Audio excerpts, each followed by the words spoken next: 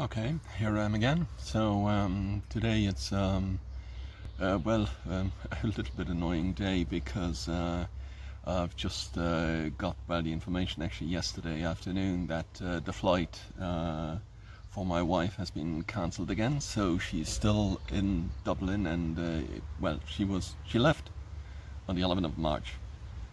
And then, because of confinement, it was changed to the 24th of April, to the 1st of May, to the 8th of May, to the 1st of June. And as of yesterday, that's not possible anymore. And now it has, there was a very friendly chap of Luxair, the Luxembourgish company, on the phone, and he said, okay, listen, if she's coming back from Dublin to Luxembourg, that will take until July. So he obviously understood that I wasn't too pleased about that. So he then checked, and he said, well, there is a possibility if she will go through Copenhagen. So Dublin, Copenhagen, Copenhagen, Luxembourg. So hopefully that will be on the 9th of June, just 2 days short of 3 months. There you can see what COVID-19 does to some people.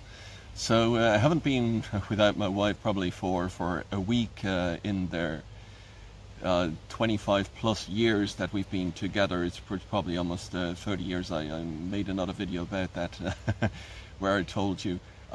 So it is an experience. It's an experience. 2 of our 3 children are with me right now, so they're confined as well. They're working from home, school from home, and yeah, it's different. It's an experience for all of us, but we're managing. And I already told you that I'm from hotel management background, so I know how to cook, and that helps, definitely helps a lot.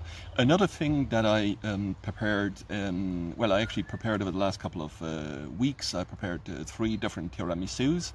One was with the yolk and the white separated. The other one was with the eggs beaten up over bain-marie, and then it became creamy, and the mascarpone was put in it, or lifted in it. And now today I tried my own version, which was basically whipped cream with sugar, and the mascarpone lifted under it, and you'll see it. I will attach the video after this little video. And now there is a day that I want to dedicate to my Brazilian cousins, and this one actually got from Marco. It's cachaça from Weber House. It's a specialty from Brazil. It's good stuff. So I will try this one just to salute Marco and family. So salute and.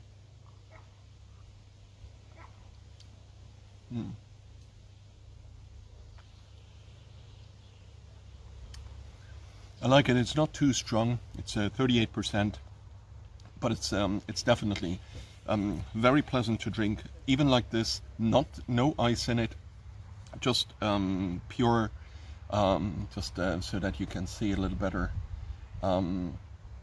It's nice stuff. I will put you the details on the video. So salute, all the best, stay home, stay safe.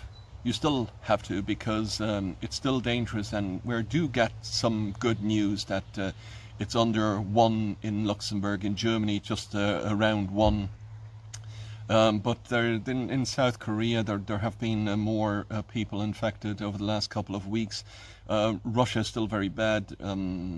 Brazil is very bad, and the States very bad as well. And we just hope that that they stay confined, and that they don't open for business, because that will ruin their economy, and we're not up to it.